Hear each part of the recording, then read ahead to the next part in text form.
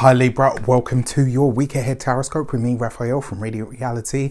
It's an absolute pleasure to have you. Thank you so much for being here. Thank you so much for joining me.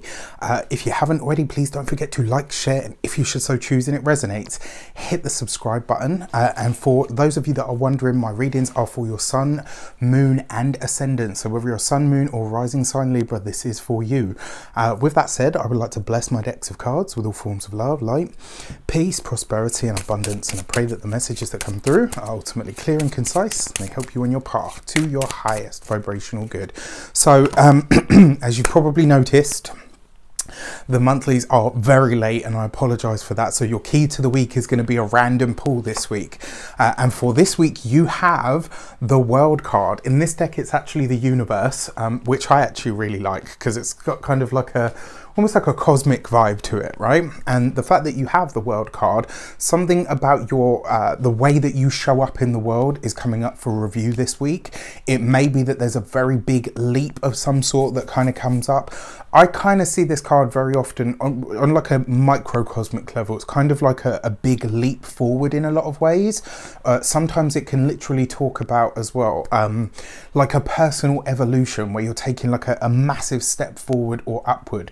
Very often I see this card for people that are getting promotions or, you know, they're about to launch something of their own in a really big way. And a lot of times as well, this can be an accolade as well that is reached. Now, this, because it is the World card, it can also talk about your personal community. So this week, that might be coming up for you as well. All right, so let's have a look at your sections this week to see what comes up for you. So for your actions and options this week, you have the Eight of Swords, right? In a lot of ways, your Eight of Swords, as another sign got this card this week in this same position. And what I said to them is sometimes with the Eight of Swords, you need to be in something for the long haul. And this week, it looks like you're making a very big decision.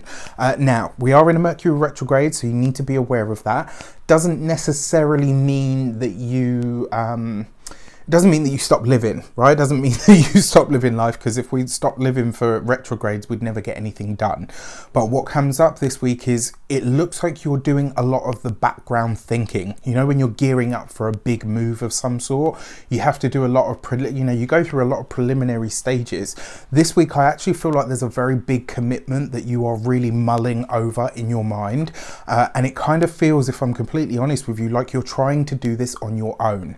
I don't think this is the right week for you to do that. This is a week to connect, reach out, ask for a second opinion, speak to friends, speak to family.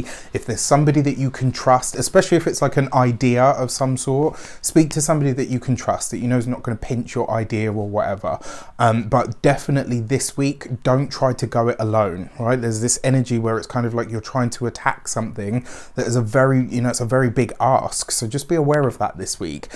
In terms of the big step forward, where is it that you are holding yourself back? Where is it that you're stopping yourself? And if there is any form of imposter syndrome that shows up for you this week, you really need to snap yourself out of it, and quickly at that. For your communications and conversations, you have the Ace of Cups. Through other people, connections to others is where you are going to find your best path this week, even with a Mercury retrograde. Now, here's the exciting thing.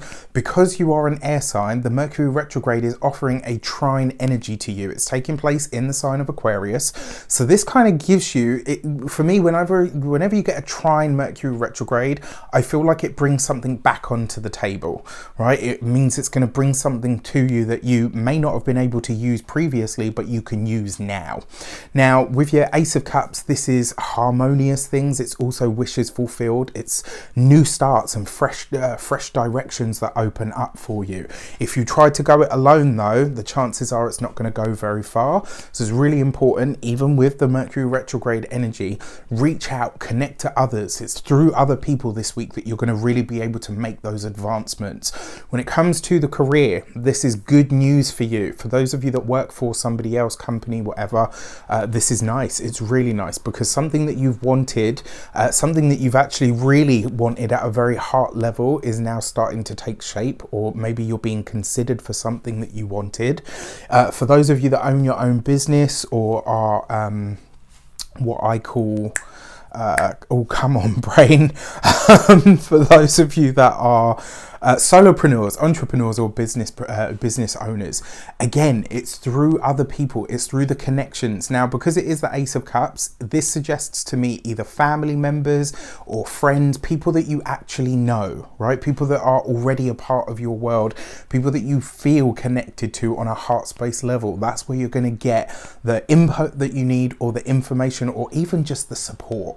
And then for those of you that are retired or no longer working for any reason, this is really nice, right? This kind of feels like you taking a moment or taking a step back where you can say, you know what, I've earned my stripes and now it's time for what I want, right? This is the time, let's say, you know, maybe up until now you haven't been enjoying your retirement because of, you know, the whole world situation. Well, this kind of suggests that this week you're going to say, actually, you know what, come what may, this is the time that I get to enjoy. And no matter what's taking place out there, I'm going to find a way to enjoy this in my bubble. For your money and materials, you have the Five of Swords, and it's right underneath the Eight of Swords. Big thing that comes up here this week, if there is something that has been promised to you, the chances are it's not going to be delivered, certainly not in the time frame or the package that you were told it was coming in. This is also not a week to go into now. Connect to, get ideas from, get help from. Don't be all up in your own mind and isolate yourself this week, for sure. When it comes to the finances or the money, this is not a week to go into it with somebody else. This is not a week to collaborate on anything where you're putting your money with somebody else's money, because the chances are at some point with these cards, especially with the Eight of Swords right above, it's just going to clash, right? So what looks rosy on the surface now will likely at some point devolve. And I kind of feel like as well, you probably will end up having to revisit this at a later date, and you might kind of get that regret from it. So, you know, when it comes to putting money into something with somebody else, unless it's like a husband or a wife or whatever, then no. For me, it's an absolute no-go. For your physical health and vitality, this is going to be your skin. It definitely could feel like as well, yeah, so your skin, your nervous system as well. These are things to really look after over the course of this week. And for your home and environment, I get this feeling that this week you're probably going to have to it might be that maybe you've tried to avoid having a certain conversation, or avoided trying to pick a side. This week you might not necessarily have a choice. You might have to get into something, or you might be drawn into something just by association. If that is the case, state the facts and pull out of it after. And then finally, for your love and relations, you have the Four of Swords. This is a lot of air energy here, right? You've got the Four of Swords, the Five of Swords, the Eight of Swords. Now, it's not quite a run of numbers because they haven't gone in sequence. But your Four of Swords, when it comes to love and relationships, especially for those of you that are partnered, what can you do to take time off together? What can you do to dedicate time and energy to the, specifically to the connection that is your relationship? Where can you give more time and energy to that? This is what you're being asked to look at. It also suggests as well, if there's something that you guys are being asked to do or to put in as a collective when it comes to the finances, again, it's a no. It just kind of feels like at some point it's going to end up devolving, and you might think to yourself, you know, at the moment it might look good, and then further, you know, the further you get down the line, certainly towards sort of July, it might go horribly wrong. So my advice to you would be to stay clear, all right? And then for your, sorry, that's the front door. And then for your, for those of you that are single, again, take some time for yourself.